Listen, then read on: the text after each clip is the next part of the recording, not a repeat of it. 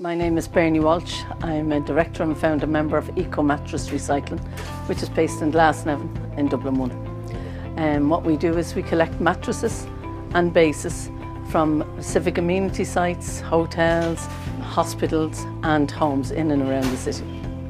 The difference the grant will make to us in our day-to-day work is extra equipment. We actually need some baling, some bigger tools, an extra kind of place for storing stuff.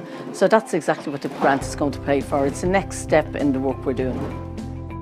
My name is Sherry O'Brien, Operations Manager for Mattress Recycling here in Glasnevin. In the last 3 months we've done an average of 250 units a week, and we hope to build that up to 500 in the coming months.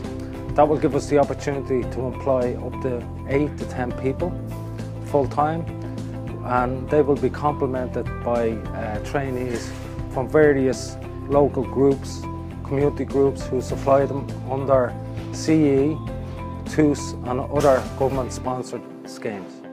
Inner City Enterprise have been really helpful, not just in focusing us in the work we're doing and helping us put together plans that we needed.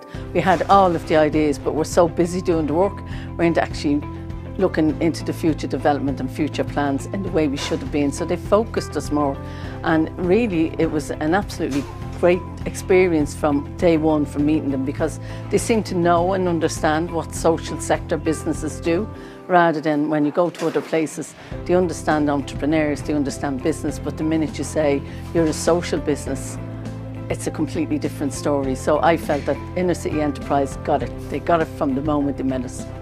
What we would like to see within the next 3 years would be to have some of the people who are working here on programmes at the moment full-time employed in the jobs that they do.